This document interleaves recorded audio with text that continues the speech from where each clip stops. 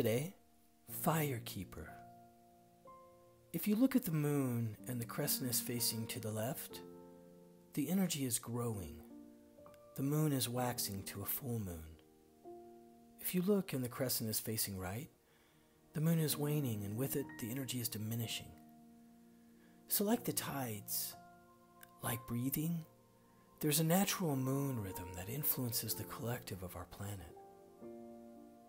But we have forgotten these natural flows and mark them as archaic, as progress paves the way to a 365-day and 24/7 lifestyle.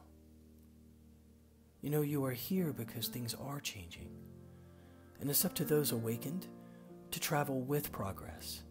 So we remind everyone to remember their connections with the cosmos, the planet, with each other, and with Source and Spirit.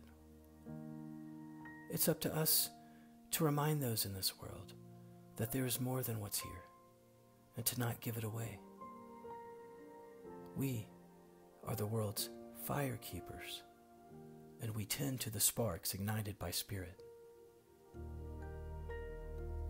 Go ahead and set your intentions now. Much love.